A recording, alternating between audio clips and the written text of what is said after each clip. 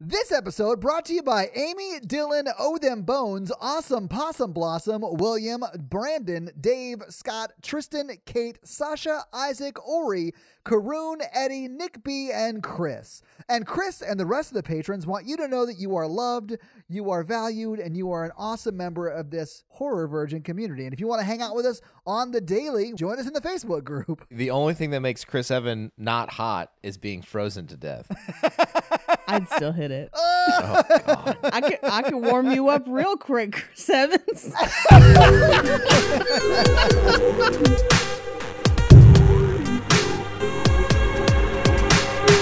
Well, okay, I have fun facts about the holodeck. Oh, is it that no one uses it for what people would actually use it for in real life? There was originally a scene where people actually used it for what it would be used for in real life. I respect that. I mean, at least they're addressing the fact that it would be 80% porn, 20% Chris Evans watching Beaches. The movie Beaches.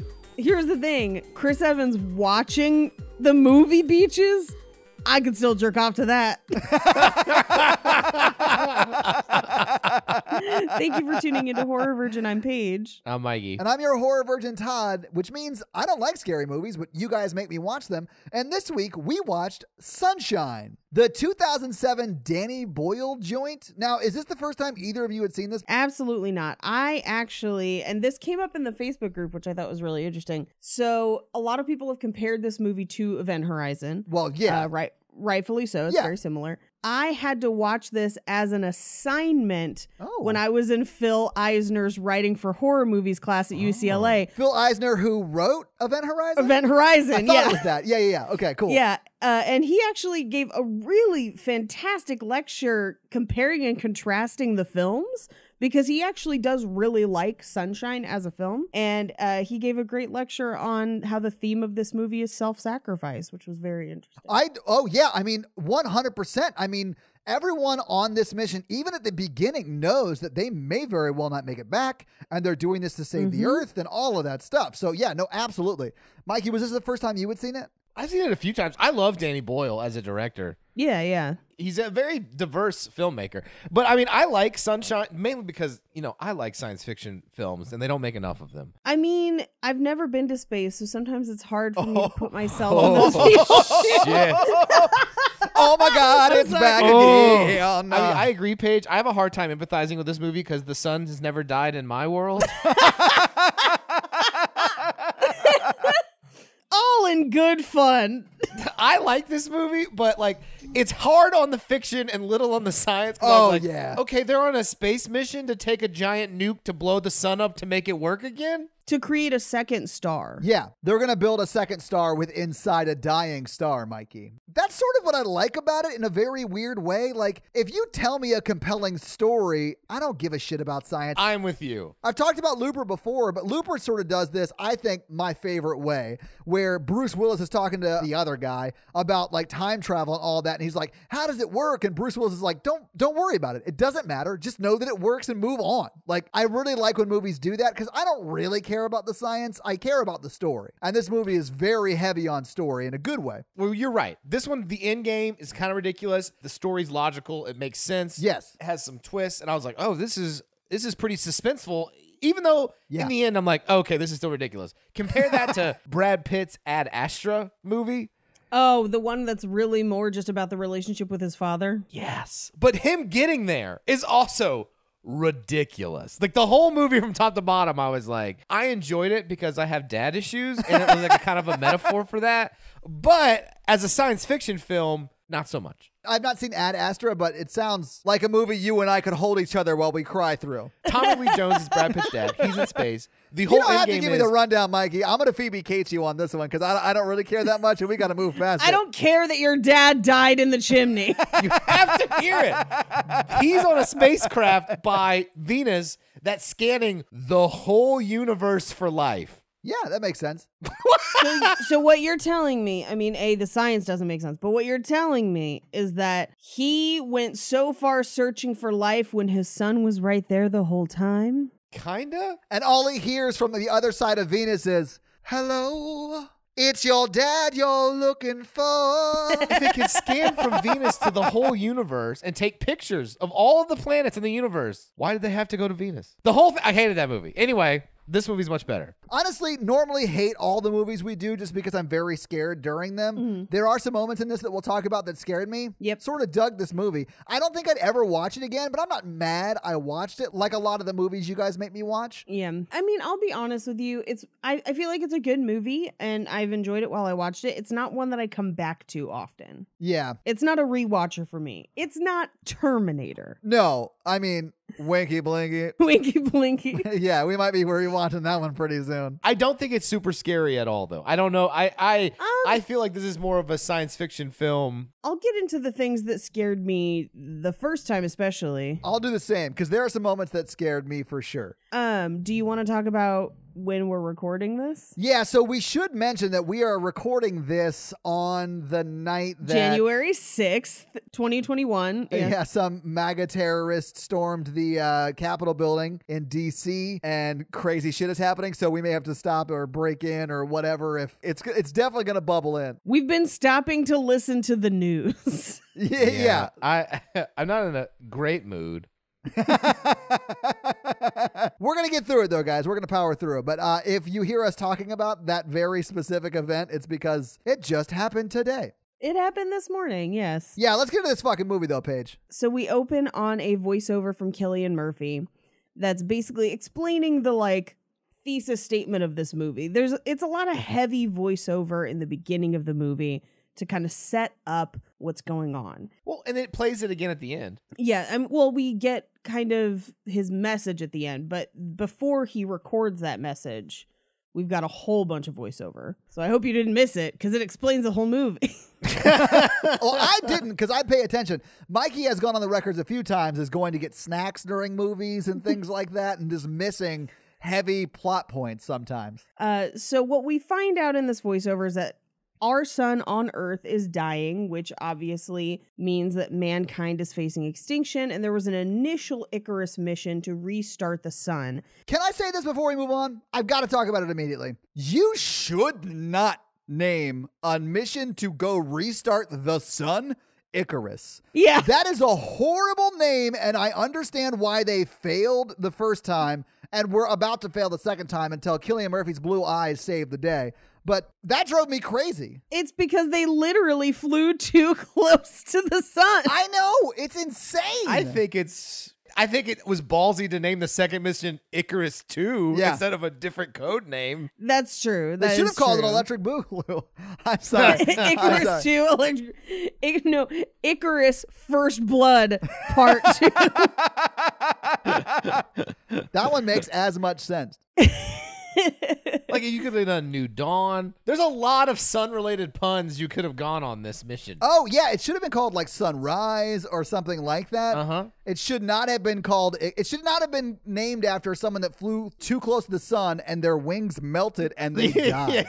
Yes. Icarus Breaking Dawn Part 2. Breaking Dawn would have been a good one. Yeah, and it was honestly my favorite Twilight movie, mainly because I haven't seen it. I can't wait to show you guys. That's the real... New Moon is hilarious. Breaking Dawn is where shit gets so crazy. Can't wait. The craziest. Anyway, so the first Icarus mission fails. No one hears from them. So they send a second Icarus mission that left 6 months ago from Earth while Earth was already in a solar winter. And the Icarus 2 is carrying a giant bomb to detonate within the sun to create a star within a star. And it has 8 astronauts currently en route to the sun. Now, in the kind of beginning portions of this movie, we do get a bit of a montage of the layout of what's in this ship. Yeah. So one of the first things we see is the observation room, which is a room where they can sit and look at the sun at varying degrees. Well, this is where we see the licensed mental health professional, or the Mikey of the mission, because he's in there sunbathing. He refers to it like that later. It's sort of strange. Yeah, well, and what we will see throughout the movie, and if you watch closely, you notice it, he's clearly not of sound mind. Yeah. Because he starts to take on physical sun damage. Yeah, they're praising the sun too much, him and that other guy. They are like Donald Trump during a solar eclipse, looking right at the sun. Just looking straight into it. Yeah. Well, I mean, if I was on a mission in space and I was the mental health professional, I mean, I would think there'd be a lot of time to tan. I was surprised, and this is, I think, primarily because I'm a fan of Alien, that they were not in stasis for the bulk of this trip. Now, I have some fun facts as to part of that, because it would take them so long to get close enough to the sun. How long would it take? Years. Literally years. It takes them 7 years to get there. Yeah. Oh, does it really? Yeah. Or at least the other Icarus has been out there for 7 years, but it would take a long, long time to get to the sun. Which is why on the Nostromo in Alien, they're in stasis, because it takes them a long time to travel anywhere within the galaxy. Yeah, you're right. It would take 14 years round trip. Yeah. Which is also why later Cillian Murphy sends a message to his family and he's like, I'll see you guys in a few years. Because it would take that long. I mean, he doesn't make it back, but yeah, I mean, it even takes the message 8 minutes to get back. Right. In this scene where we meet Dr. Searle, who's their mental health professional on board, we learn that they can only perceive 3.1% of the sun's full brightness without causing permanent damage. And that's for 30 seconds. So, like, that's just telling you how powerful the sun is. Yeah. I'd imagine that the sun now is even in a little bit of a diminished state because it is starting to die. Right. And after he kind of makes it through that 30 seconds, we get a flash of their basically crew Christmas photo. And we cut back to them eating dinner, which is a strong nod to Alien. Absolutely. Because they're all just around that table, just like an Alien. Yep. And he's describing how the sun exposure felt, and he is advocating it like it's almost like a cure-all. And this is kind of where we start to meet the other members of the crew. So we've got Chris Evans, who is Mace, and he's kind of complaining about the food, to Trey, who is one of their engineers who was cooking the food. We know Searle is the psych officer. We've got Harvey, who is comms. We've got Cassie, played by Rose Byrne, who is also one of the engineers. We have Corazon, who works in the garden on board, which we'll see in just a second.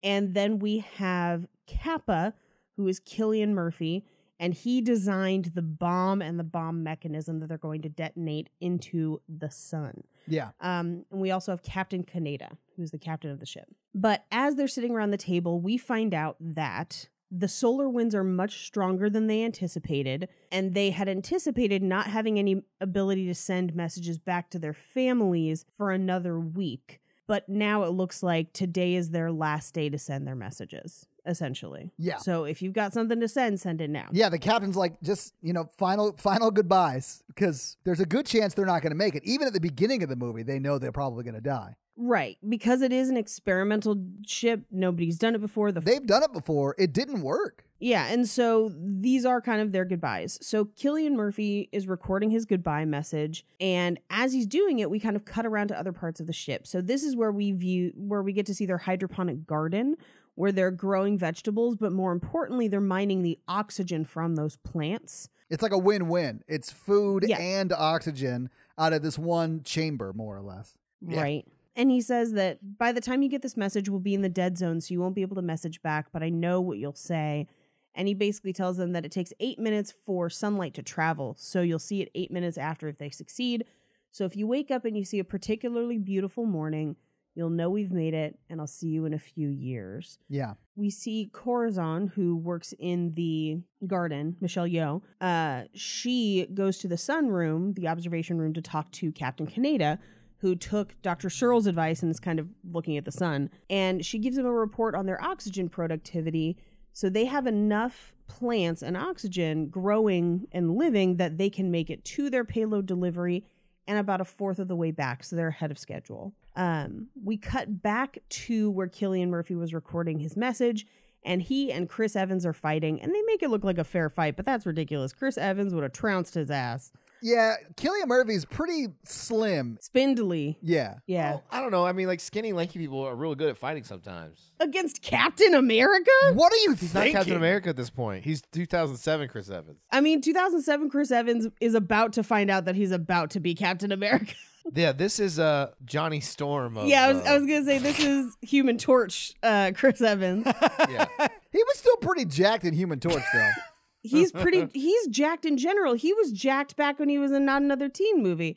Like, real life, if it's Cillian Murphy versus Chris Evans every time. Yeah, absolutely. Every time. Well, Cillian Murphy's eyes have hypnotic properties. Yeah, no joke. When Cillian Murphy's recording that message to his family, I could not stop looking directly into his deep blue eyes and just like, ooh, I get it. Like, I understand why women are into this. I understand. Thank you, Mikey. I'm not, but I understand. I'm definitely more of a Chris Evans person. Oh, no, me too. Listen, I am not going to jump either of them, but I get why people want to. Why not both at the same time in space? Oh, I'll still just take Chris Evans. It's about quality, not quantity, Mikey. Okay. What if you're having sex with Chris Evans Okay. and you see Cillian Murphy's eyes from across the room watching y'all?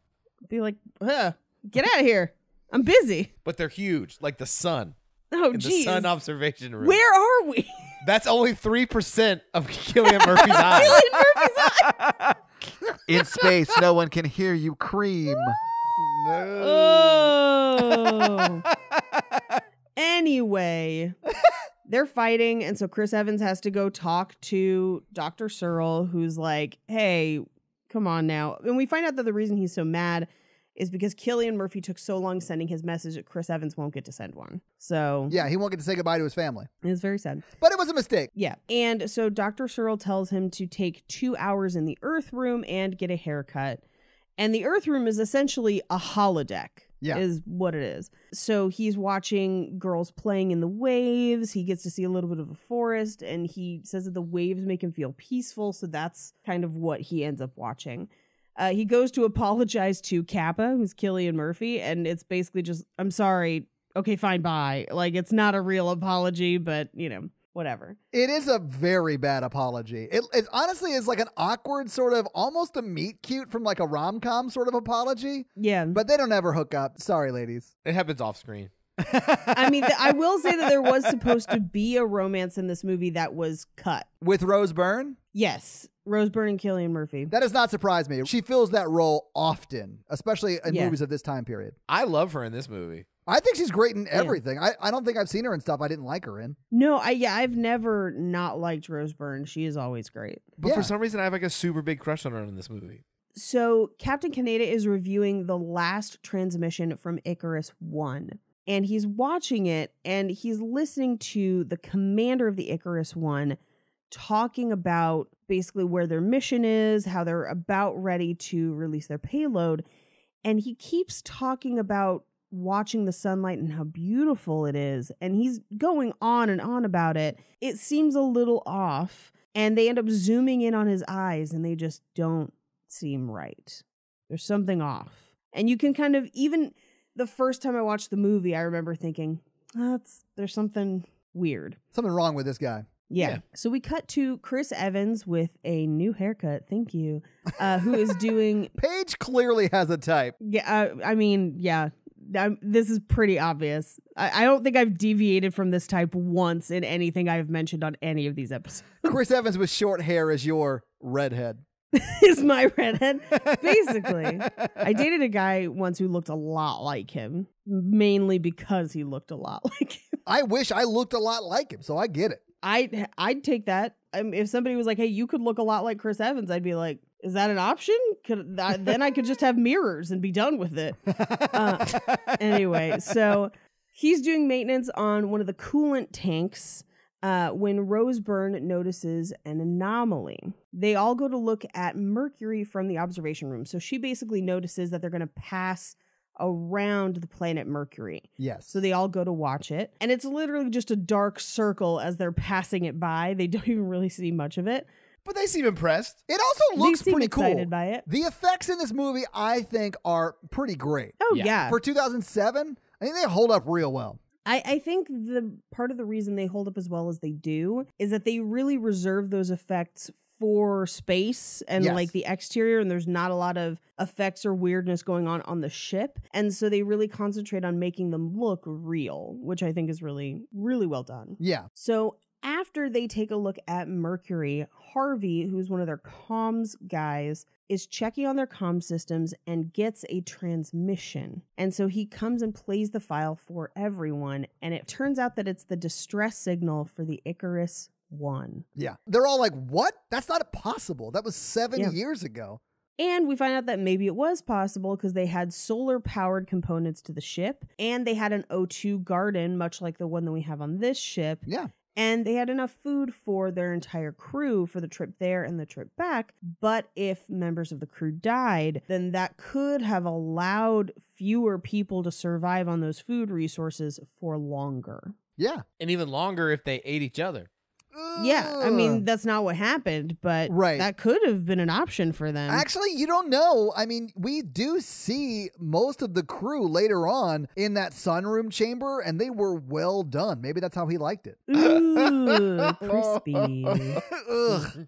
Anyway, so they decide to slingshot around Mercury towards the distress signal because they realize that they're going to pass right by the other ship because the other ship made it almost all the way to the sun. And they figure that if the shield is intact, some of the crew could have survived. But even if they don't, there's a reason for them to go to the ship. Now, Chris Evans thinks it's a bad plan because they have a mission. And if people had just listened to Chris Evans, they would have completed that mission and probably would have all lived. Yeah, let's have this debate now. I agree with Chris Evans. I think they should not have stopped and they should have gone forward the mission. And Kappa's idea was if we have two ships. It's the captain's idea. It's not Kappa's idea. Yeah, it's Dr. Searle's idea initially, and Oh, that's right.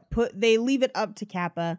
Because he's the chemist or whatever. He's The weapons guy. Yeah. He's the weapons guy. Yeah. Yeah. So they basically are like, is it worth the risk to have two payloads to potentially be able to drop two bombs? And he says yes, because he's like, hey, we get two shots at this instead of just one, which is a valid counter argument. However, what we know now, having watching the film, if they had just done their one, it would have worked and they all would have gotten home alive that we know of. They still could have gone back and got it after they dropped off the first one. No, it would have been too close, I think. It's not a suicide mission. No, but they have a certain amount of time to get far enough away from the sun and start their trajectory home to avoid damage from the new star. Or whatever. Yeah. I mean, Yeah. I guess in that case, you're supposed to go, but ugh. And listen, they're not Kris Jenner. They're not allowed to drop two bombs in the same day like Kim and Kanye getting divorced and then Kanye and Jeffree Star hooking up on the side. Like, you cannot deliver two bombs in the same day like that. I did not hear about that. Oh, I you didn't guys hear about the didn't hear second about part. that? Is it because people tried to start a civil war shortly after that news broke this morning? Well, I understand why now. Jeffree Star? Yeah, Jeffree Star. Paige, your face is everything right now. Okay, so I will say what goes wrong here is that they could have made this decision to go after the ship, but 8 people working on a small spacecraft definitely don't group work well. They all break off and do their own things, and they don't double check each other's stuff. And That is true. I don't know about that. I think the thing that we really need to consider is that Jeffree Star is a noted racist. So, like, why? Is he? Yo, yeah, that's why a lot of people don't fuck with him and won't use his makeup. I did not know that. Yeah. Wow. Mhm. I also didn't know who Jeffree Star was until this morning when Kris Jenner said that he was having sex with Kanye West. So, weighing all of the options, Kappa decides that it is worth it for them to go to the other ship to get the second payload to have 2 chances.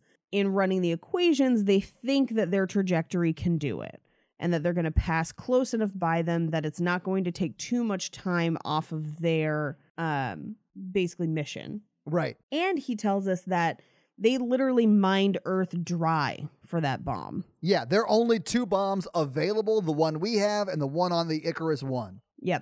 And they can't even get another one to send a third mission. Right. So it's this or nothing. All of that being said, they don't have to do this. They Right. don't have to go to the second bomb. They leave it up to Cillian Murphy, and he's like, yes, 2 is better than 1. Let's just go get it. Right. So they decide that they're going to slingshot around Mercury towards the Icarus One. As they kind of make that journey, Dr. Searle starts spending more and more time in the sunroom. And we intercut that with Kappa's nightmare, where Kappa, we find out, keeps having nightmares of falling into the surface of the sun. And Rose Byrne wakes him up and says, "Nightmare? Was it the surface of the sun? Because that's the only dream I have too." Which is weird. I think that's weird. It's something the movie doesn't super dwell on, but it seems like everyone's going a little sun crazy. I mean, yeah, it does. I wish they had the romance. I ship them. Yeah, well, I think it's still kind of there. It's very understated if it is there at all. I really Yeah. do think that for me, I saw when Cillian Murphy and Chris Evans were fighting, I was like, oh, they're really fighting because they both want to be with Rose Byrne. But we all know she ends up with Patrick Wilson. Oh, right. And then he Insidious. beans her with that kettle.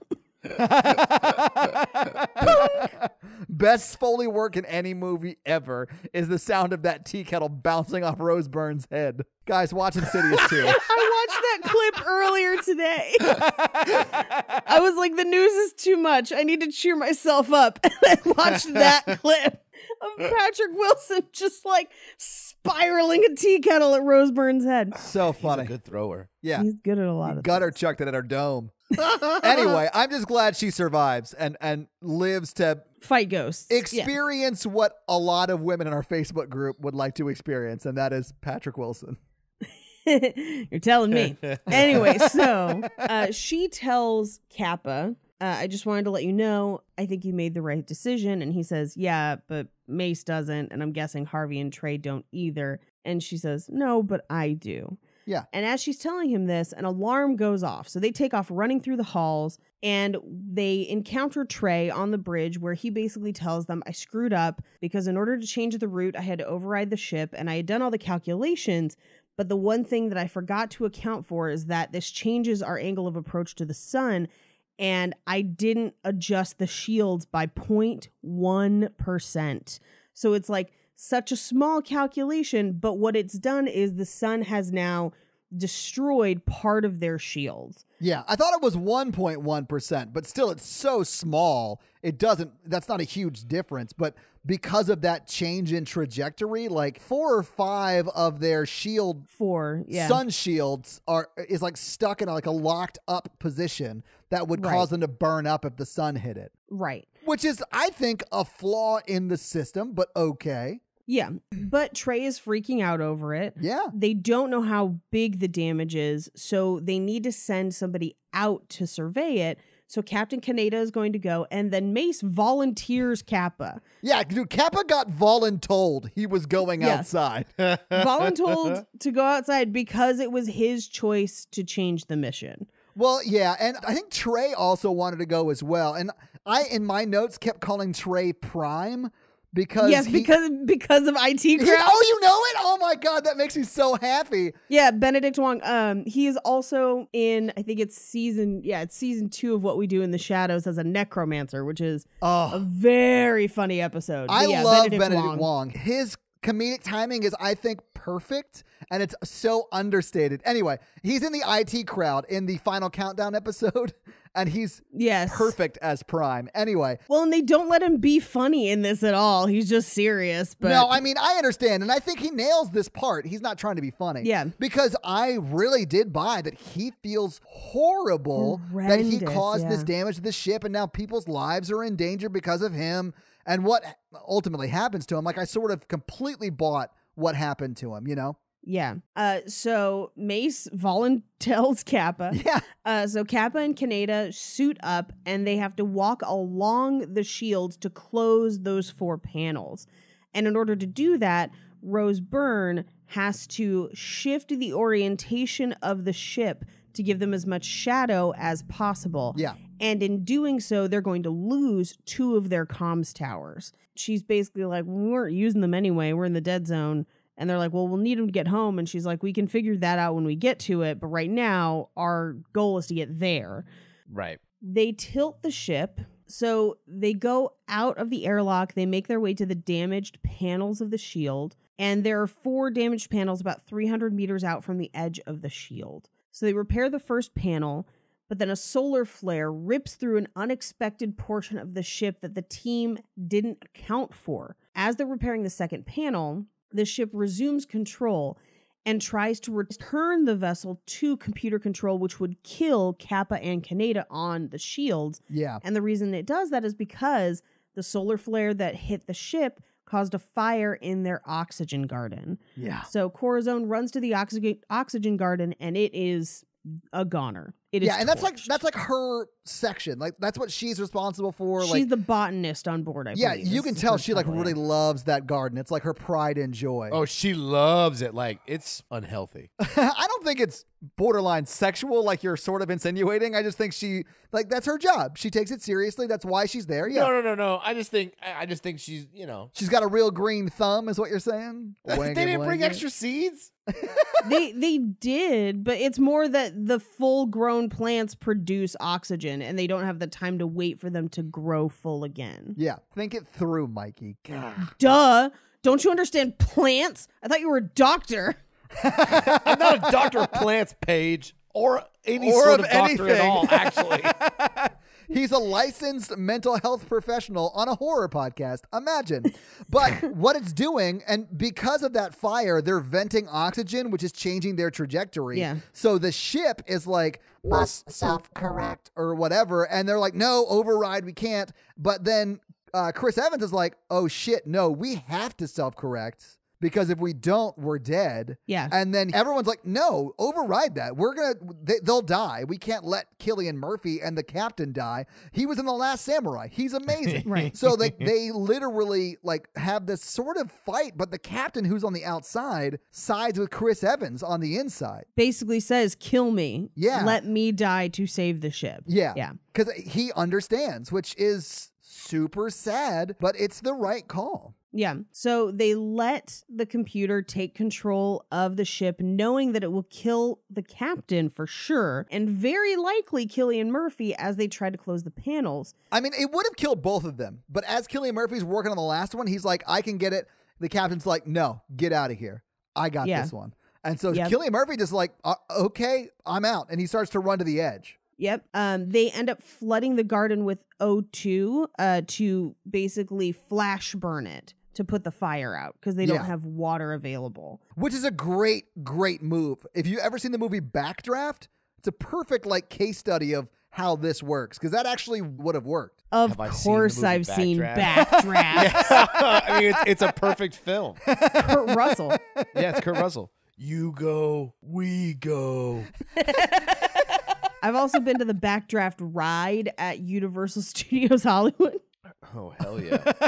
All So, right, cool. Cillian Murphy makes a run for the edge of the shield, and Kaneda, the captain, gets a look at full sunlight as he works to repair the final panel. But then, as Cillian Murphy reaches the edge of the shield, Kaneda closes that final panel. The shield is secure, but he can't make it to the edge in time, so he stops and looks directly at the sun. As he does, the mental health professional, Searle, asks, "What do you see?" And he doesn't respond as he burns alive as the full force of the sun hits the shield. Not super therapeutic.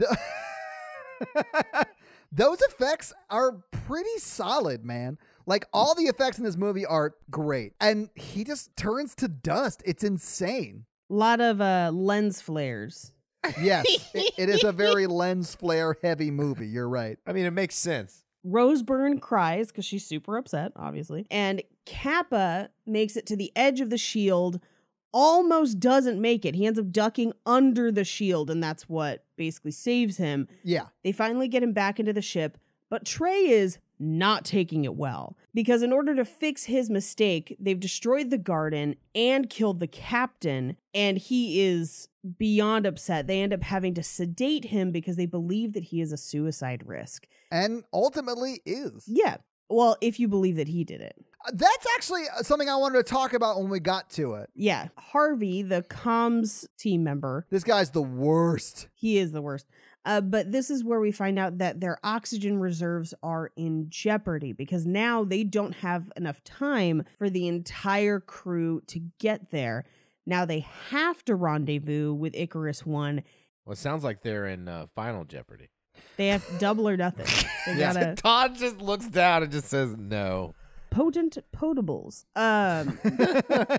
They have to get to Icarus One in hopes of getting Icarus One's oxygen reserves. Yeah. But as we find out, kind of in like a secret little group meeting with Corazon, who's basically the one giving the oxygen calculations, Chris Evans and Rose Byrne, we find out that there is oxygen, but it's just not enough to get all of them there. Yeah, and honestly, they're not even talking about back to Earth. They're talking about just to deliver the payload. Like, they at that point know they are going to die. Like, this has become a suicide mission. Yeah. We're all going to die. We just need to get there. And they're just 100% okay with that, which is amazing. Yeah. If they can't get stuff from Icarus One. Yeah. But she's basically like, if we don't get to Icarus One, we do have enough oxygen to get there, just not all of us. And this is the first time we hear Chris Evans' character be like, so do we just let that guy kill himself? Because... Yeah. And she's like, well, even if we did, we'd need to lose him and 2 more. Yeah. 3 out of 7.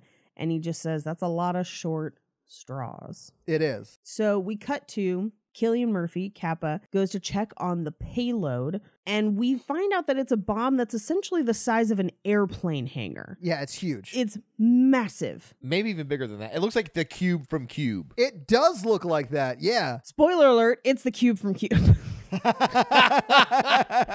They were in there? Yeah. Powered by the explosive power of different colors for different rooms. It's an explosive. We've already dropped them in the sun. Now it's up to the 7 people to figure out how to get out to restart the sun. So that we can have Cube 2 Hypercube or whatever the second one is called. Right. And that's the bright light at the end of when they open the cube. There you go. That's them restart the sun. Perfect. But so Cassie comes to kind of hang out with him while he's working, and she's scared and sad that she knows that they won't make it home. And he's like, well, we always knew there was a possibility. And she's like, but now it's for sure. Like, yeah, there's a very big difference between a possible suicide mission and a definite suicide mission. right. So she's asking Kappa if he's scared, and he says no. And he basically talks about how he kind of expected this to potentially be a suicide mission. And he talks about how important their mission is and how the bomb sequence will go.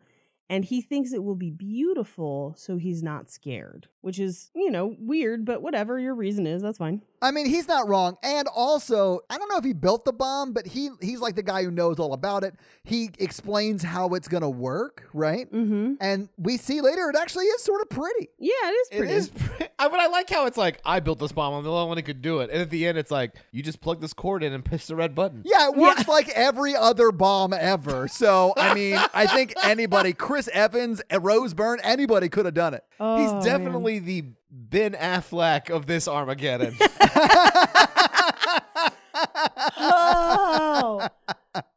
Oh my God. Oh, yeah. The first time you brought up to me the idea that it makes no sense to train drillers to be astronauts for Armageddon, that you should have just trained the astronauts to drill. I haven't been able to watch that movie since because I'm like, God damn it, he's right. He's right. Yeah, what job is more difficult to learn? A goddamn astronaut or drilling? I'm not saying drilling's easy. I couldn't do it, but I also couldn't be an astronaut. Let's say worst case scenario, they need an advisor. That's just one guy you take with you to the asteroid. Yeah, not a whole crew, but then we wouldn't have the movie Armageddon. So catch 22. We cut to Dr. Searle is in the observation room again, and he's starting to show damage from sun exposure. It looks like he's been sunburned over and over and over. Yeah, but like really bad sunburn, like as if somebody was walking in the desert. Like his lips are bad. He looks like a rotisserie chicken at Kroger's heated lamp that's been there all day. So delicious. Yes. Which is why they have enough food to make it back. I do find him very Mikey, attractive no. as well. I've seen that particular actor in a number of things. I think he's Oh yeah, good he's looking. a good actor. Yeah. Yeah, his name is Cliff Curtis. He's solid as fuck. Yeah, he's great. Yeah. So their ship is now alongside Icarus 1, and they kind of dock the ships together. So they suit up, they walk from one ship to the other, and this is where the subliminal messaging in the movie starts.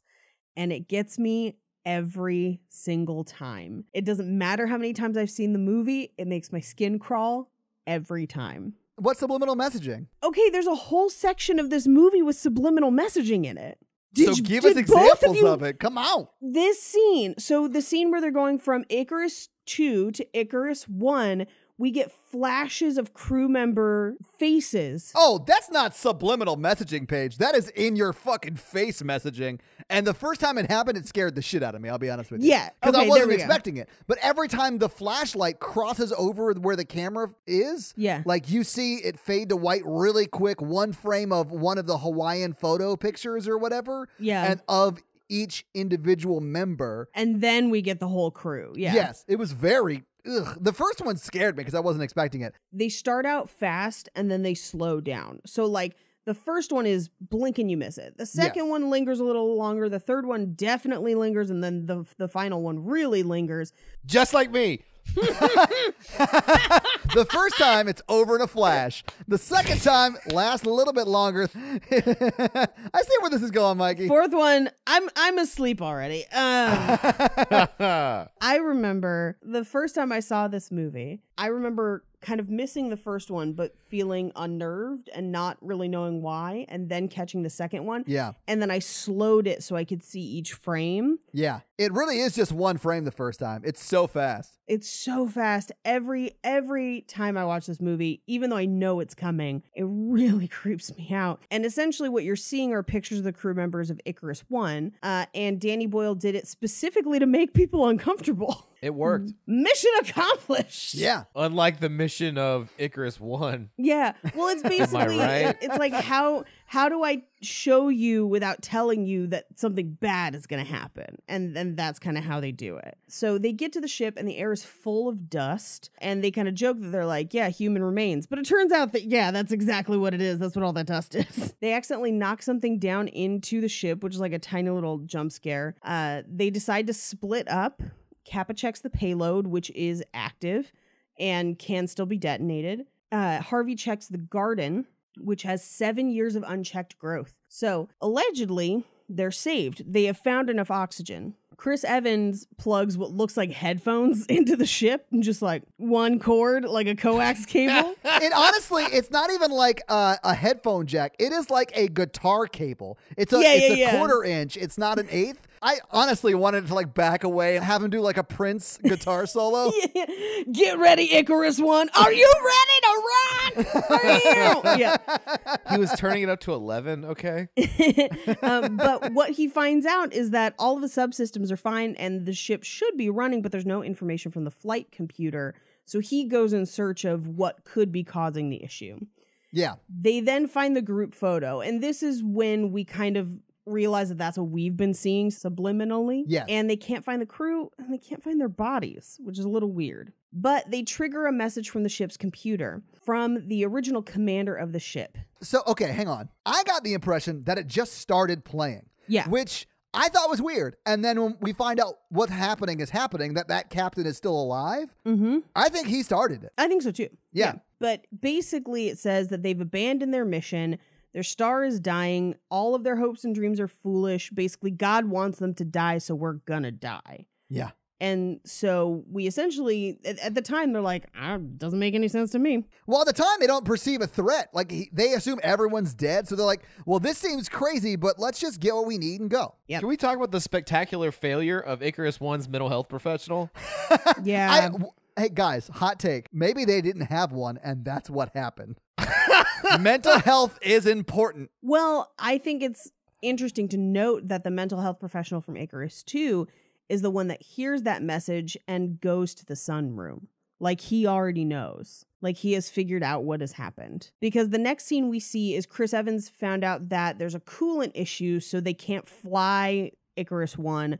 So essentially, they shouldn't have come. It's useless. They can't even take the oxygen. there's nothing really that they can do. And while he's doing that, Dr. Searle goes to the sunroom. Dr. Searle, Dr. Searle. Dr. Searle, Dr. Searle, Dr. Searle. All of the bodies of the crew are sitting there dead, burned alive from direct sun exposure because they opened the observation filter all the way. And as they discover this, the ships decouple and they all rush back to the airlock, but there's a hull breach and they're losing atmosphere. So they're going to have to make the jump from one ship to the other. So there's an argument about who gets to wear the one suit that they have. They decide that it's Kappa because he's the one that needs to plug in that one plug and press the red button. yeah. But Harvey, who is the acting captain, is like, fuck you, I'm the captain. That's what I was going to say. I was like, they don't all agree because Harvey, who I love the guy who plays Harvey. He's in Ballers. He does a great job. Yes. And he does a great job in this as being this like scared asshat who's like, Yep. get out of that suit. I want to wear a suit that looks like it was made by the Trump family. Let's do this. And like, anyway, so, but they don't.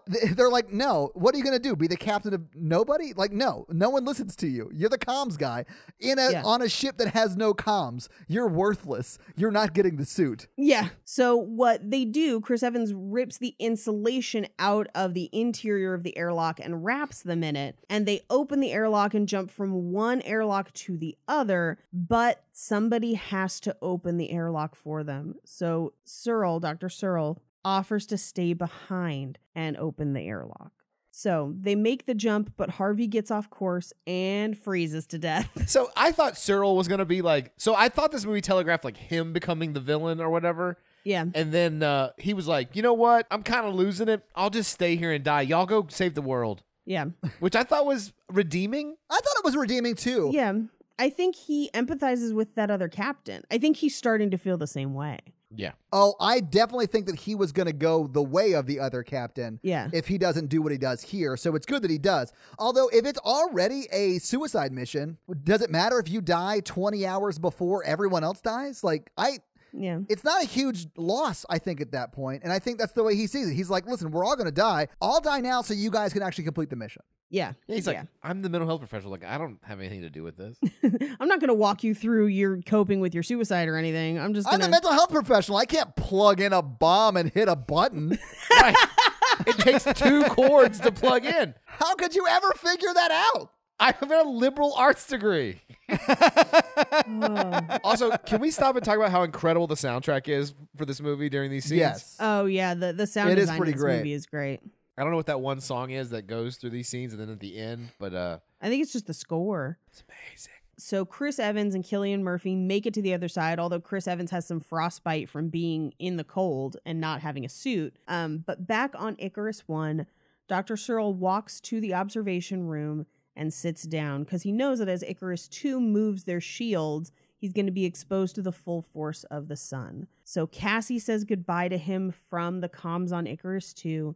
He doesn't respond. He just sits and lets the sun wash over him as the shields are removed, and he dies with the rest of the crew of Icarus 1.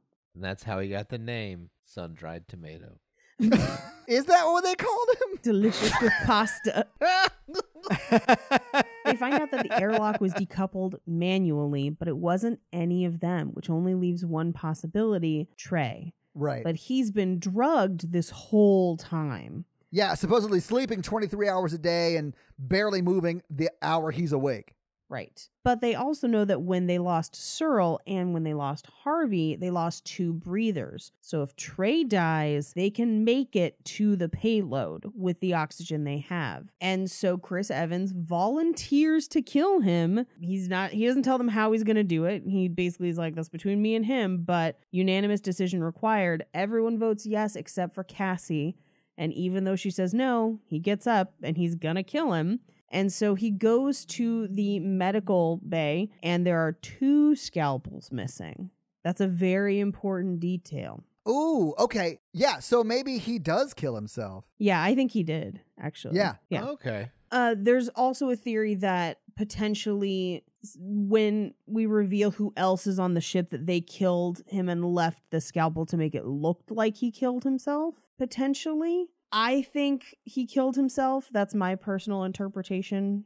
Yeah. I might be wrong. I'm not sure the movie proves it either way. Yeah. But I could definitely see why the fact that there are 2 scalpels missing. We know the captain of the Icarus one has one. Right. The other one we apparently see when we see Prime. Right. Or when we see this guy. Sorry. Right. Now, Chris Evans goes in to kill him, but finds that Trey has already killed himself or been killed. Either one. Doesn't really matter. Right. And he, at this point, blames Kappa for diverting the mission and rubs Trey's blood on his hands. Literally. Metaphor slapping him in the face right there. Yeah. Yep. That's a little dramatic for my taste. It's true, though. It is a little dramatic. Yeah. He's not wrong, though. Oh, yeah, Paige, but he could have just said it. Yeah. Or he Yeah. could have picked up the blood and been like, this blood's on your hands. I mean, But to yeah. go all the way with a dramatic gesture is dramatic.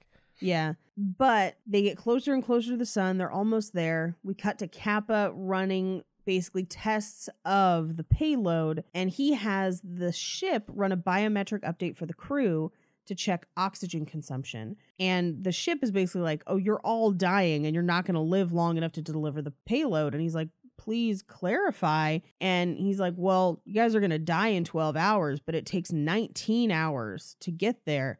And he's like, we have 4 crew. And she's like, no, you have 5 crews. And he says, who's the 5th crew member? And she just says, unknown. Did you think for 1 second it might be Harvey? No.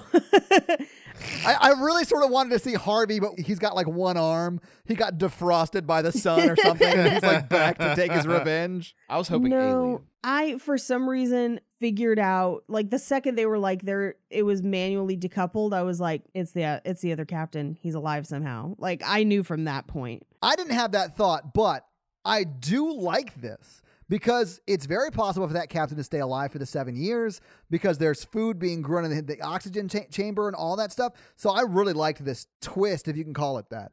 Right. So Cillian Murphy goes to the observation room and the sun is dialed way up. And he sees an unidentified body seated on the bench. And he has this very strange conversation with him of like, are you an angel? Has the time come?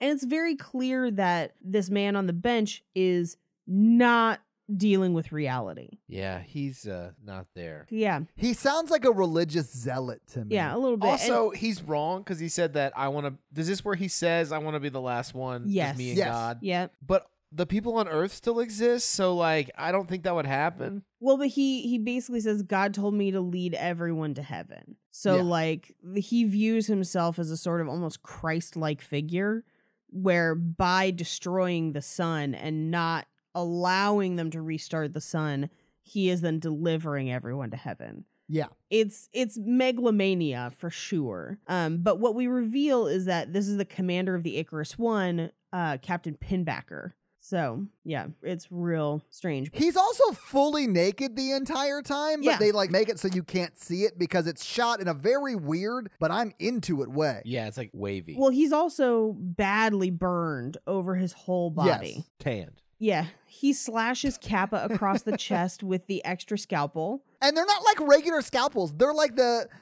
motorized knives you cut Yeah. turkeys with on Thanksgiving. Or I've only ever seen those in movies, but like they look like that. Yeah. His whole body looks like Todd's feet. But do my feet have scabies? Like what's wrong with them? They've been exposed to the sun too much. Your feet are worshiping the sun. I'm not saying they don't have scabies. It's like my feet have leprosy, Paige. Like, I don't understand why he keeps calling it out. They're just a little hairier than normal. Or, as I like to call it, hobbit-ish. Yeah, I was going to say, they stop for 11sies. They look, Yeah, I mean, they go yeah. on the best adventures, Paige. No, they go on the adventures that involve the most walking, and that's why they have those feet. That's how I stay so fit. Oh. Long walks to Mordor. He runs down the hall and calls for anyone to try and alert them that Pinbacker is on the ship. And Pinbacker ends up locking Kappa in an airlock where he's also losing a lot of blood. I actually think Kappa locks himself in because he's trying to like put on that vest that'll stop the bleeding or whatever. And he's trying to stop the captain from killing him. The captain locks the door from the outside. Oh, I thought he locked it from the inside. He locks it from No, the yeah, he outside. gets locked into the airlock. No shit. Okay. What is that vest, though? A compression vest? Yeah, it's Yeah. a compression vest to like put pressure on the wound. Oh, Yeah. okay, so they just had him around the space station of like, okay, if you get injured, put this on. I think it's to combat explosive decompression. So, like, if you're coming in and out of the airlock, it could help maintain the pressure on your body, maybe. I'm not a science person. Scientist, hit us up. Tell me about compression shirts. I just use them to work out. What else? What do you use them for in space? I mean, if you're a drag king, you might be using them to, perform, I guess. I don't know. Anyway, so we cut to Mace in the engineering room where he finds that someone has removed all the mainframe panels from the coolant and destroyed the mechanism for putting them back down in the coolant. And without all of the mainframe panels in the coolant, the ship is not going to function and they're not going to make it.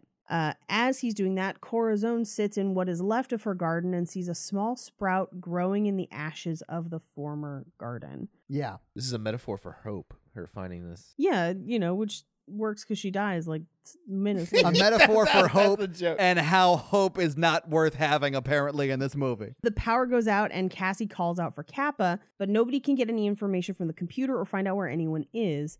Chris Evans goes to investigate, so does Cassie, and as Cassie moves past the camera, down the hall, we can see Pinbacker coming after her. So he follows her in the dark. Mace brings the computer back online and sees that Kappa is in the airlock, and Kappa uses the mic in one of the suits to tell him that Pinbacker's on board and he's trying to destroy the mission. And Mace tells him that the mainframe's out of the coolant and he's going to have to manually reset it.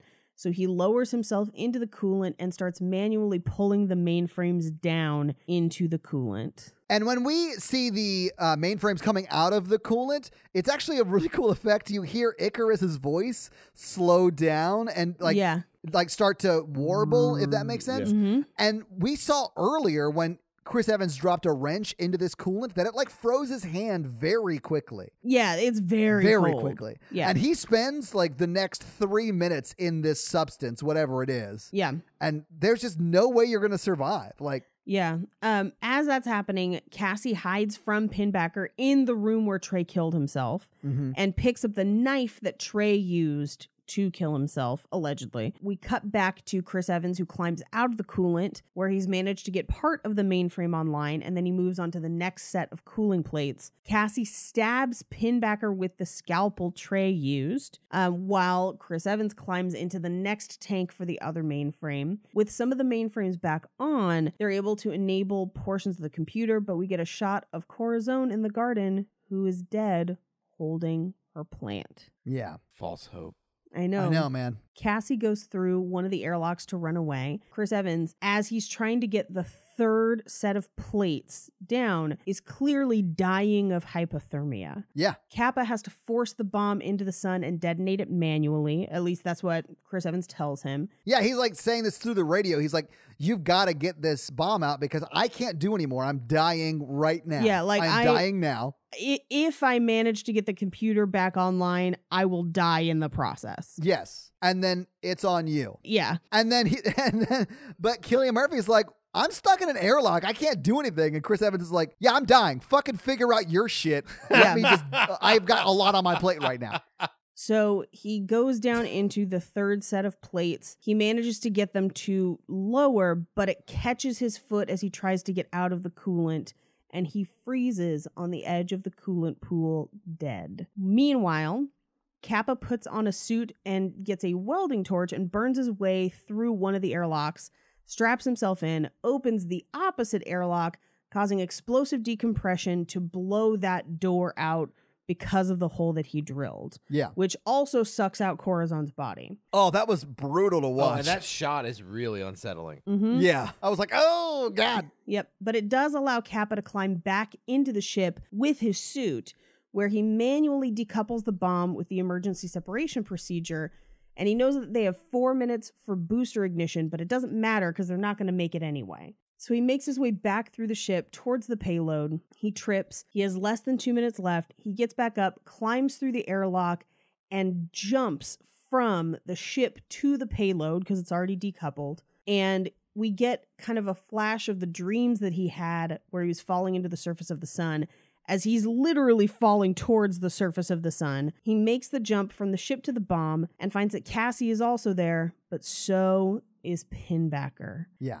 And this is where Pinbacker says, for 7 years I spoke with God. He told me to take us all to heaven. And he's dangling Cillian Murphy kind of down the side of the bomb, preventing him from getting to the panel that he needs to trigger it. Cassie tackles him and they rip the skin off of Pinbacker's arm. Oh, yeah. Oh, I hated this Which so is much. the best part of the rotisserie chicken. Oh, no. Oh, God. That loose skin, yeah. Ooh, so choice. It's just got the seasoning. But that's what happens to Rose Byrne, though. You never see her again after they fall. She's over there eating the rotisserie chicken. Yeah. She wants to go out happy. They fall together and she's just like, finish it. And so Kappa gets up and manually detonates the bomb. And it is beautiful. And for a moment, we get a montage of all of the dead people. We see Chris Evans frozen. We see Corazone's body floating. And we cut back to Earth, where the sun rises and it's just a little bit brighter that day as his family plays the last message he left them. Well, and then the kids get up and like start walking away in Australia where they are, and it's covered in snow, and then you see the sun light up. Yes. Yeah. Mm-hmm. So like 8 minutes ago they pulled it off. Yeah, they made it. Yeah. I also like when he's setting off the bomb where it's like kind of like hypercube, where you don't really know what's going on. It's like sparkling all around, and the sun comes in and pauses in front, and he has a moment where he touches the sun. Mm-hmm. And then I thought that was awesome. I really love the way that once he goes into the sun, it starts to fuck with time. Because that is probably what happens, is what they say. I think you just burn up. But if it was a black hole, I would believe this more. Yeah. It sort of handles it like a black hole, because a black hole is just the opposite of a sun. Like, it is a sun that has collapsed on itself. Right. And now it is a black hole. It's a gravity well. Yeah. Yeah. So it would be, I'd imagine, just the reverse of that. So it would probably fuck with time too. I like that. It's not possible that they could have shot themselves into the sun like that, but it's cool that they're playing around with that. Yeah. Yeah. I mean, I think it was cool. And I feel like the theme of the movie is like him be like, it's kind of like nihilism kind of versus like the greater good, though. I feel like there's a lot of characters talking about they know they're going to die. Him and Cassie have conversations about it. He knows he's going towards death, but they know that they need to restart the sun to save everything. And like he seems like he is pretty content with his death by the time it happens, knowing that he has saved the sun. I don't know if it's really nihilism, if it's for the greater good. I feel like they wrestled with it. Yeah. And like some characters went the nihilistic way, like the captain. Pindecker or whatever, yeah. Yeah, Pindecker. Yeah, so I feel like it was like a versus. Like that's what it means. It was like hope versus like, nihilism. Yeah. Because ultimately, even though everyone ends up sacrificing themselves, they do succeed. So it does give hope at the end of the movie. And that's the movie. So having seen the movie, having talked about the movie, what do you guys think about Sunshine? I still like it a lot. Yeah, I still think it's a really good movie. It's never going to be one that I rewatch all the time, but it's a good movie. Yeah. Yeah, I didn't hate it. Like, it scared me in certain spots. It wasn't super scary. Like, when they ripped the arm flesh off, I that's literally squirmed. I was like, oh, gross. Mm-hmm. And then the flashes of what you call the subliminal messages page. Yeah. The first few of those really got me, and the rest just made me feel really unsettled and just uncomfortable. Mm-hmm. But it's not super scary other than those moments, right? Yeah. But yeah, I definitely think that you could watch this as a horror virgin and get through it just fine. There'll be a few moments that you cringe or feel weird, but you can get through it. And I think it's worth seeing. It's not bad. Yeah. Are we ready for some fun facts? Yeah. Do you have some fun facts for us, Paige? I do. I want your fun facts to shine upon me like 3.5% of the sun. Okay, cool. Don't do more, though. And Mikey, don't look directly into Paige. She's looking right at me. Look away! I like how she's pushing the mic with her nose as she leans in. So, fun facts. So, the opening Fox Searchlight logo at the very beginning of the movie is actually played backwards so that it ends on the sun hanging over the hills. Oh. I thought that was very cool. Mm-hmm. So, part of the reason that they have the actual garden on the ship is because they spent time with NASA asking about what a large, long-term mission like this would take. And in NASA's planning for future missions like that, they had plans for astronauts growing and making meals instead of using freeze-dried pre-made pouches, and for harvesting oxygen the way that they do in the movie. Yeah. I mean, you can't survive that long on Dippin' Dots and Tang alone. Yeah, exactly. They had rotisserie chicken. Yeah. That was rotisserie Captain, Mikey. Oh, I'm sorry. The reason why the crew in this movie is so diverse is because Danny Boyle believed that by the time that Earth would launch a mission like this, everyone would have to have funded it, so that all of them would have come from different places on Earth, which is kind of interesting. Back then, maybe, but now you would have half the planet being like, the sun's not dying, we're fine. Yeah. You're insane. It's just like Game of Thrones. Winter came. Summer will be back. It's fine. The moon is trying to steal the sky election.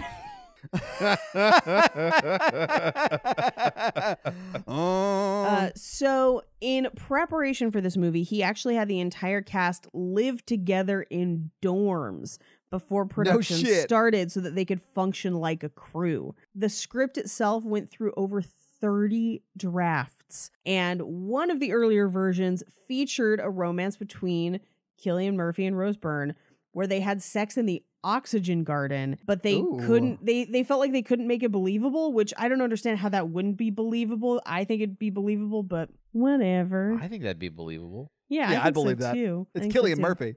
He's gonna get it if he can get it. His favorite scene in the movie is the 4-character vote scene on whether or not they kill Trey, which is interesting. Yeah, that's a scene, man, because everyone's like, yeah, kill him, except for Rose Byrne. And he's like, yeah. He had just said it has to be unanimous. And she says no. And he's like, well, I'm going to have to kill him anyway.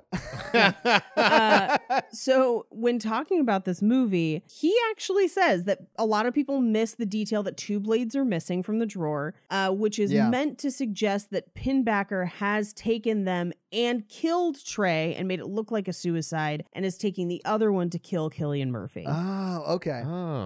So the suicide was staged, at least by Danny Boyle's interpretation. By Danny Boyle's interpretation, it was staged. He also has commented that he thinks that Chris Evans' death and the way that Cillian Murphy responds to it says that it was kind of homoerotic. So, like, I think maybe that's why they cut out the other romance. I don't know. All right. Yeah, the scene where Cillian Murphy falls down because he's trying to do the jump from the ship to the bomb where he can't get up. They put a camera in his helmet, and then they didn't tell him, but they had crew members lay on the suit so he couldn't get up. And he didn't know. Like, he knew there was stuff on him, but it was too late. So he's like struggling against it. And that's a very real struggle. Yeah. I mean, I thought he was just a great actor, but now I know that Danny Boyle just pranked him. Yeah. I do love that shot when he's jumping from the ship to the bomb. Yeah. Like, there are so many very stunning visuals that I love about this movie. Yeah. The end sequence at the snow-covered Sydney Opera House was actually filmed in Stockholm, Sweden, where they basically superimposed the opera house over their scenes. Oh, yeah. Because Australia doesn't typically get that much snow, right? Yeah. Never.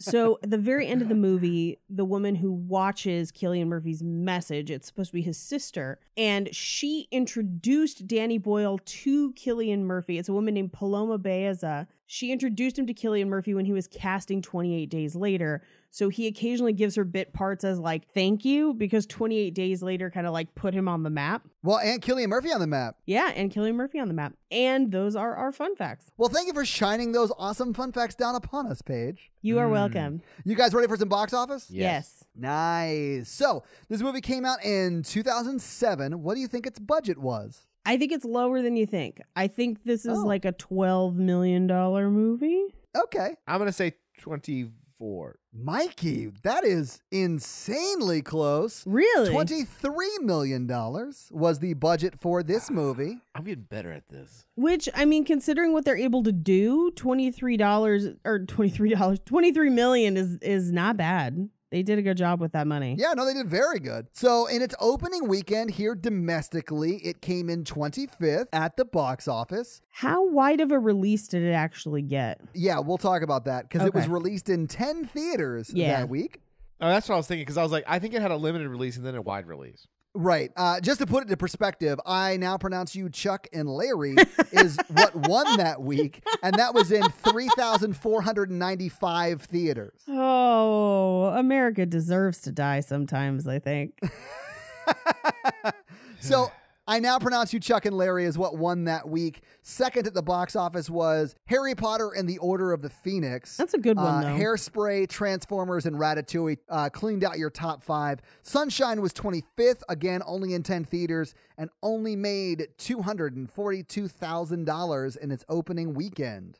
That's not good for an expensive movie. Yeah, but what about its real opening? I feel like this movie did well. Okay, so let me just put it in perspective. So it was only in 10 theaters that weekend, right? Yeah. And it's the next weekend it was out. It was actually in 461 theaters. So a big jump, but still nowhere close to the almost 4,000 that the Simpsons movie that premiered that next weekend, Sunshine's second weekend out, was in. So the Simpsons was in 4,000 or 3,922 theaters.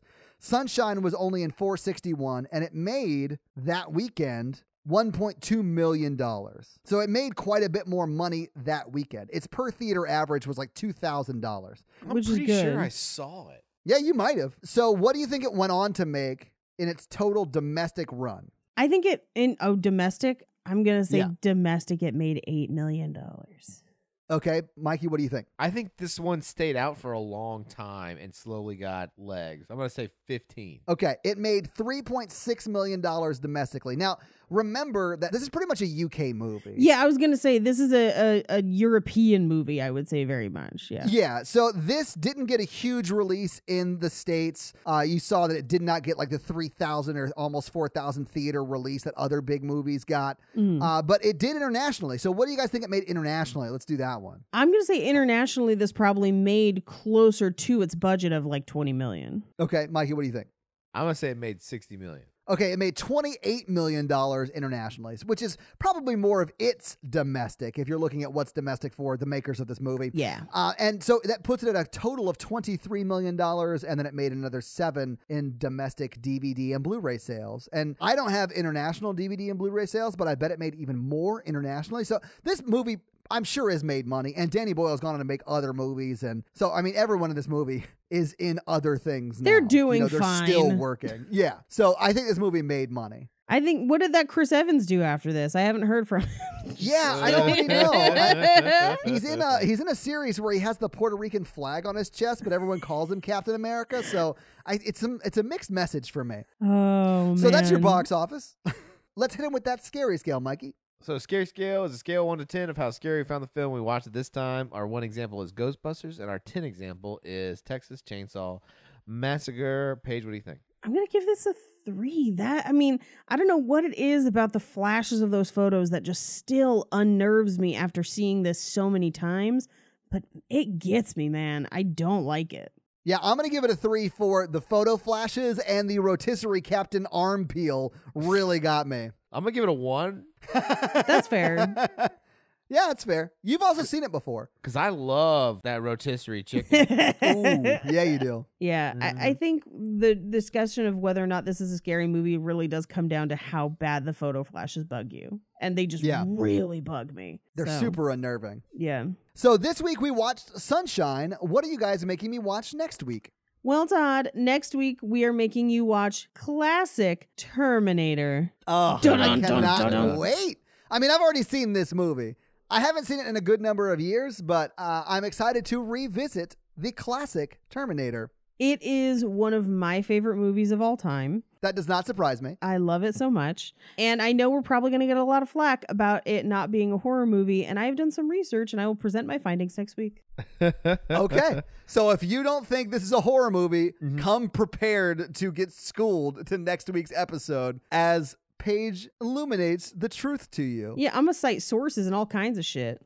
Oh, shit. I love it. We should also mention that we have a very special guest for next week. Paige, do you want to mention who it is? Do you want to mention it, or do you want to keep it a secret? It's Cillian Murphy.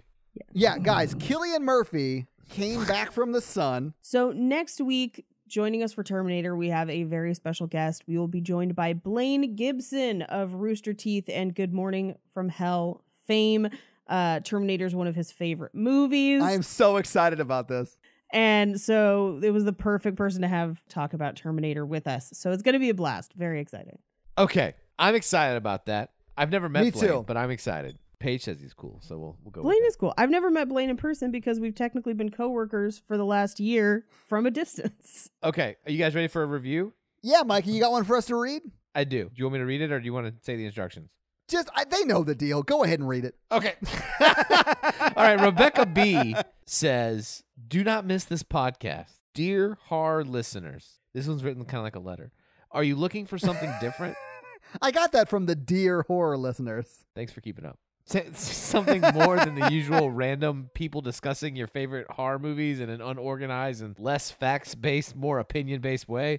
Then look no further than the Horror Virgin. I was like, I don't know. I feel like it's kind of unorganized and more opinionated, but that's me. I mean, listen, I'll take either one. I'm just glad you're listening. The Virgin Stick. How do you say that? Shtick. It's shtick. Yeah. Never gets old because we horror fans love to feed off the fear of norms being scared. I guess I'm a norm. Yeah. I don't think so, but maybe for horror movies. That's fair. All three hosts do their fair share of research, not just opinion-based, but fact-based, and there is an organized format that loosely keeps everyone on topic. Now, I say we've gotten decent with that. Okay, most importantly, all people of all walks of life are respected, and yet it's still fun and funny AF. Nice. More than just a horror podcast, this is a community, so scroll through to find your favorite movie review and press play. You will not, with all caps, be disappointed. Much love from Rebecca via the Hellmouth, which is a Buffy the Vampire reference, I'm aware, and Cleveland. Heart emoji. 5 stars. Well, thank you so yay. much, Rebecca B., for that amazing, thoughtful review. We really appreciate it. Thank you. And if you want to have your review run on the podcast, leave us a 5-star text review, and Mikey will read it. I can't believe we're over 650 reviews. That's insane. That is crazy. So, guys, if you like this show but want to hear this power throuple on another movie review show about romance and romantic comedies, check out Romancing the Pod, where Mikey, Paige, and I break down and make fun of romantic movies. It's a lot of fun, guys. Check it out. If you want to follow us on social, please do. We are at Horror Virgin or online at horrorvirgin.com. If you want to follow us all individually, you can do that as well. Paige is at Paige Wesley on Twitter, or Rampage Wesley everywhere else, including TikTok. Mikey is at mrandolph24, and I am at Todd J. Awesome. If you like the show so much and you want to help financially support it, please do by going to patreon.com/horrorvirgin, where you can get a lot of great levels and a lot of great stuff like bonus episodes, director's cut episodes where they're a little bit longer and you get them actually a day earlier than the regular feed drop. We do a lot of great things like listener requests and stuff like that. So guys, check out the Patreon and help support the show. If you want to financially support me, but not Todd, just look me up on Venmo. Or his OnlyFans, which really should just be called Only Feet because that's what you get. But guys... But it's just because I don't know how to work my camera phone. He doesn't know how to hit the front-facing camera button, so it's always just a picture of his feet. Anyway, guys, if you can't financially support the show, that's understandable. That's fine. But if you want to hang out with us on the daily, join the Facebook group at facebook.com/group/horrorvirgin. We also link it like once a week, so just find it there and join the awesome Facebook group. We're closing in on 1,600 members. It's amazing. You guys are awesome. And literally, we're in there talking every day. It's awesome. This episode was brought to you by Nick B. Fun fact about Nick B. Oh, yeah? He uses his oxygen garden to grow pot. Is pot legal in the UK? It is in space. Oh, okay. I didn't realize that Nick B had transitioned to space. So, okay, nice. Cool. All right. I do think it is also legal in the UK. Now that we have 2 Democratic senators from Georgia, it's about to be legal in the U.S. Woohoo! This episode also brought to you by Ori. Ori sent us gourmet holiday popcorn in cheddar, caramel, and regular flavor. flavored popcorn. Which is impressive because we don't have a P.O. box yet. Which, guys, we need to do that, by the way. I've been thinking about that for like 2 weeks now. Yeah. And the tin was covered in blood. Oh, that took a turn. It was the blood of the innocents. It was the perfect amount of salty. Yeah. Ugh.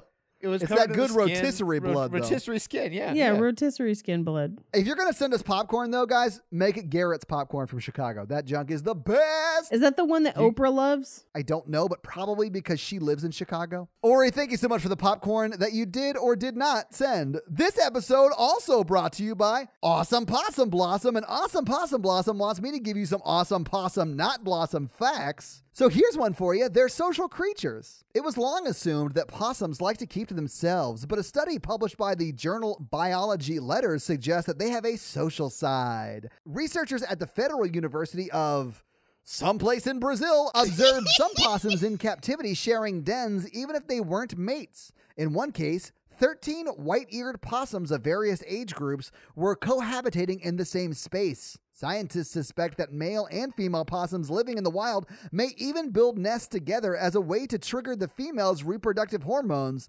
So, Mikey, I have an idea about your current living situation. No. You could see those possums all living together in that show, Oh, Friends. Oh, like Friends, but possum. Oh, God. Yes, Okay. yes, you got there. Oh, God. Oh, my God. It was such a journey. It's not about the journey, it's about the destination. The real joke is the friends we made along the way. Oh, friends you made along the way. And guys, if you're looking for awesome stuff to feed your possum, check out Bug Cage Company on Facebook, Brandon's bug business. They can hook you up with any kind of bug you want, whether it's a tarantula, spider, scorpion, centipede, millipede, or other repeat needs. And Brandon, thank you so much for being an awesome supporter of the podcast. So no one told you bugs were gonna taste so great. Oh man, now I'm just picturing two possums living across the hallway from two other possums, and there's like a really will they won't they vibe between two of them. Because they know, but now they know that they think that we know that they know that we know. And the show is secretly terrible. Those possums were on a break. They were on a branch.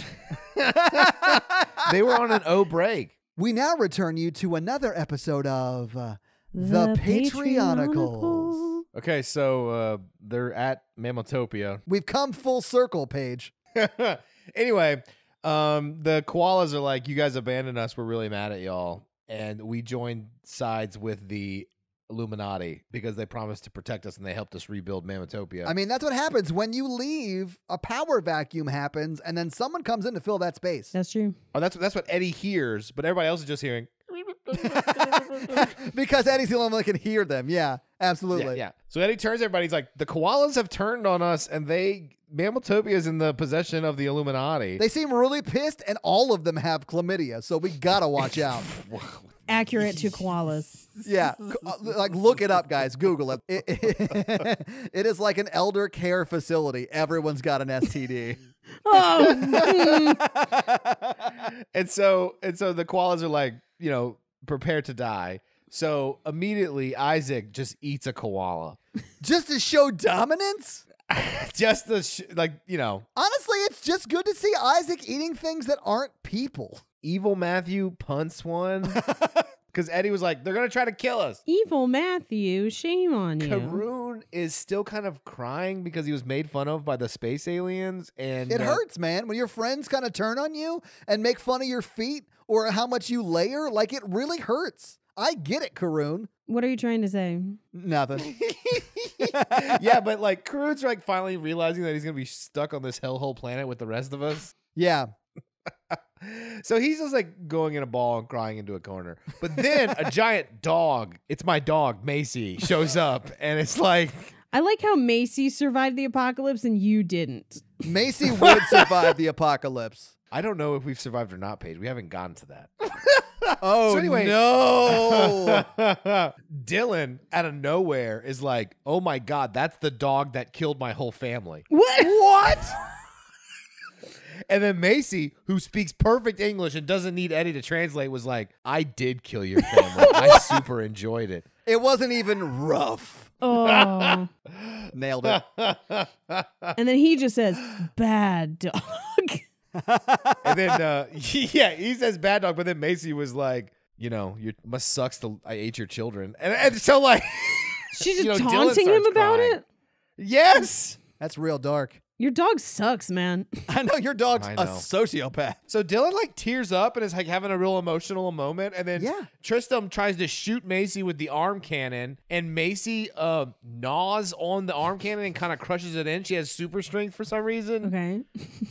And then Amy, who they brought from the space station, is like, what the actual fuck is all this? and then gets hit by Macy's tail and flies off, and it just not flies off, but like gets knocked to the ground. Yeah. And Sasha is like trying to like fight a bunch of koalas. They're super cute, so they don't want to like hurt them, but she's like struggling with that.